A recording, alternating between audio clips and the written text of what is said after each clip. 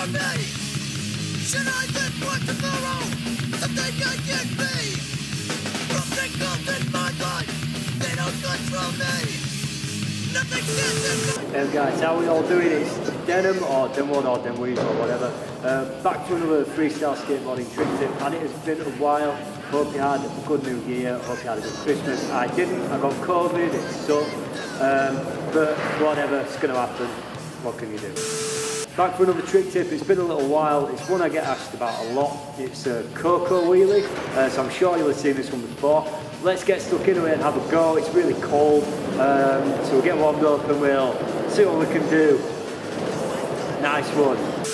Also, the moustache is back. Yeah. Disgusting.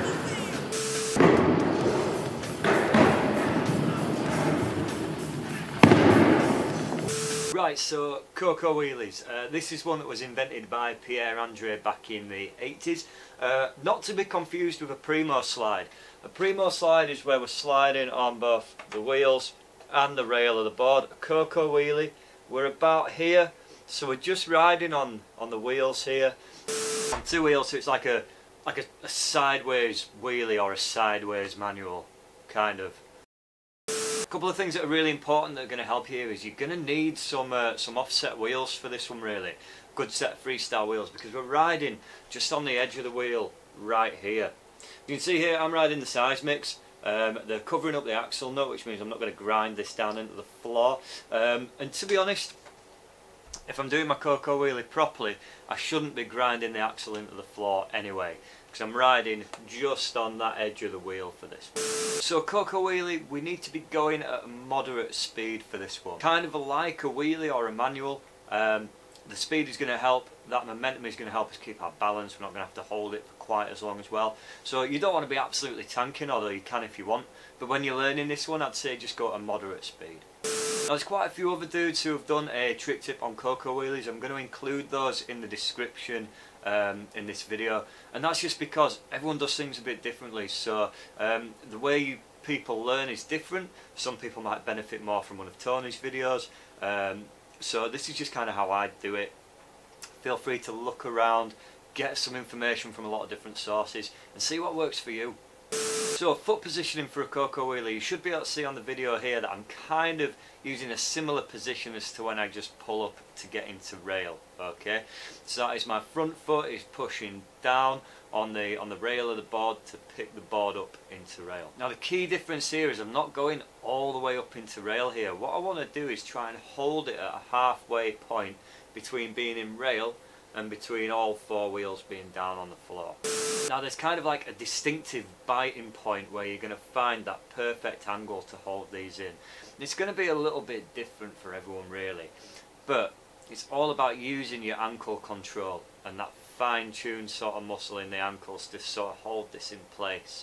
So one way that you can kind of get used to that is try and pull yourself up into rail, but then hold the board halfway just before you're getting right up into the rail. Alternatively, you can start in rail and just get used to dropping the board down a little bit and finding that point where it locks in on those wheels. Now it's going to take a little while to figure this one out. That's kind of the biggest issue with Coco Wheelies, is just finding that perfect point of balance. So once we're getting our feet up onto the top of the rail, we're not holding them perfectly parallel and pointing out in front of us like we would do for a normal rail stand. We're at a bit of an angle, okay, so our toes should be pointing ideally at about 45 degrees up towards the nose. Hopefully you can see that a little bit better on this clip here. So my feet aren't totally level and pointing out in front, they're at a bit of an angle. That's going to help give me that bit more control. In terms of how I'm holding this, I'm kind of using my toes to control the board here. So when I'm getting up into rail, my feet are I've got my toes hanging just over the edge of this front wheel here, and I'm using that fine control in my toes and my ankles to keep the board locked into that Coco Wheelie position. Now the back foot is going to act as your stabilising foot. That's what's going to keep the Coco Wheelie nice and solid. Your front foot is more kind of for the steering side of things. Now usually when you're going at a good speed you should be able to hold these pretty straight, but if you're finding that you're rapidly turning off to one side, it's a case of keeping that front foot nice and locked in. Now another thing to note here is that tight trucks are going to help you I mean, in general for freestyle, tight trucks can be a bit more useful in my opinion, but certainly for a Coco Wheelie it's going to help keep it a lot more stable when you're up there. So now once I'm up in the Coco Wheelie, I'm going to keep my knees fairly nice and bent. I'm going to lock my ankles in and I'm going to keep them pretty straight, and they're going to be pushing downwards a little bit just on this outer edge of the wheel, and that's mainly so that the board isn't going to pop straight up into the rail and I'm going to end up in like a Primo Slide. Now when I'm wanting to get out of my my Coco Wheelie, it's pretty simple. Just like if you were getting out of rail, we're just going to kick the board back down and hop a little bit off the wheels just to let the board flop back down. In terms of our weight distribution here, I'm keeping my weight fairly central through the middle of the board. If anything, maybe a tiny bit more on that back foot, just because, like I say, that back foot is our stabilising foot, so you want to really keep the Coco Wheelie locked in with that foot. Okay, so Coco Wheelies, that's all the tips that I can really give you on the Coco Wheelie.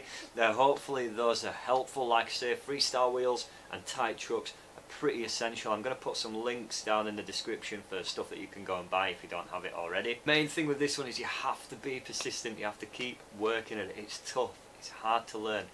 Same as everything in freestyle, it's not going to happen first time. So don't be disheartened, you're going to have to work for this one to get it dialed in, okay?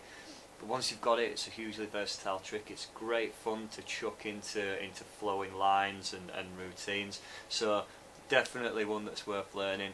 Quintessential freestyle trick. Highly recommended. 10 out of 10. Definitely would do again. Nice one. Okay, best of luck. Like I say, go check out some other Coco Wheelie videos. You will find what works best for you. If you've got any questions, give me a shout. I'm here to help you. I'll do my best. And we'll see you really soon for some more trick tips, hopefully. I don't know what we're going to do next. Let me know what you want to see. Cheers guys. Bye bye.